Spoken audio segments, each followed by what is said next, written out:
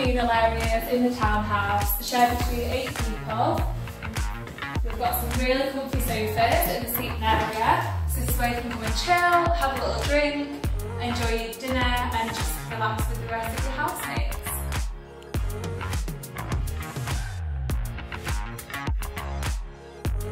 These are our kitchen areas, so it's split into 2 sides.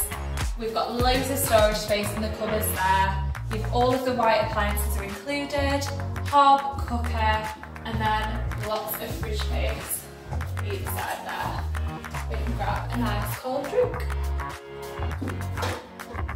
So all of our communal areas have a nice little dining area where you can enjoy your food. And you might also get a balcony where you can enjoy the view of Beton House. This is really nice to get some fresh air and some sun rays in the sun. All of the 8-bed townhouses have a 2-up, 2-down layout on either side, so it really does feel like a family home rather than just a flat.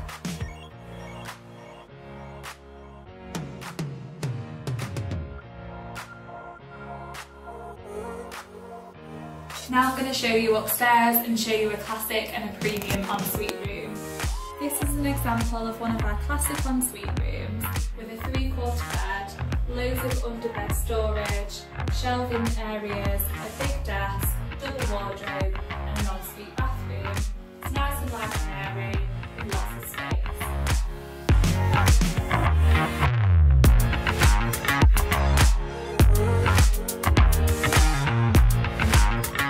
And now opposite the classic room, I'm going to show you an example of the premium, just in here. This is an example of one of our premium ensuite rooms.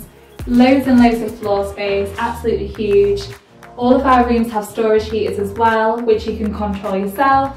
It's got the mirror there in the corner, desk area, big window that you can open, double wardrobe and an ensuite bathroom. So if you're somebody who needs lots of space with equipment and sport facilities, then this is definitely the one for you.